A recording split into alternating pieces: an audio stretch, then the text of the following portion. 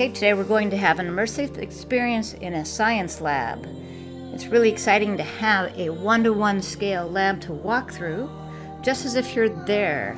And this is really important, as students today might not have this experience, just being in the lab, and we know a lot of things are happening remote. Here you can see some annotations, things are labeled, there's information.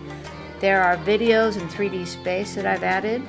I used artificial intelligence, took a picture of the different items and added both the annotations and the videos. You can add pictures, PDF, and text as well.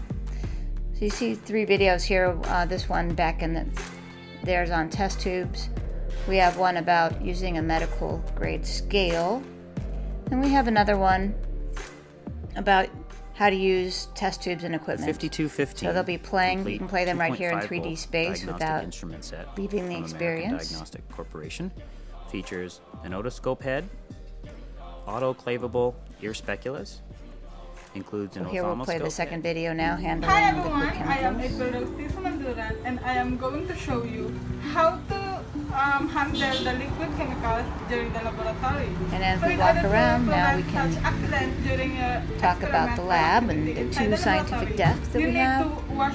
On the right, you see back there the hood, very important safety area over to the right.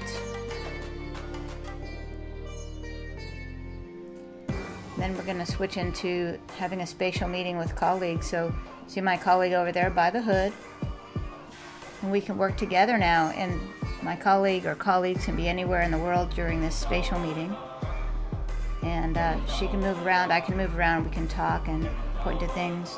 And right now I'm explaining to her about the scientific equipment in the backside of the lab, including the centrifuge, X-ray machine, the test tube equipment, and so forth. And finally, we're looking at the 2 hoods next to each other and decided to see what it would be like if we moved one to the other side of the lab. So I'm going to go ahead and go to that area with my colleague and select one of the hoods. You'll see it outlined in yellow. And I'm going to go ahead and move that to the other side of the lab.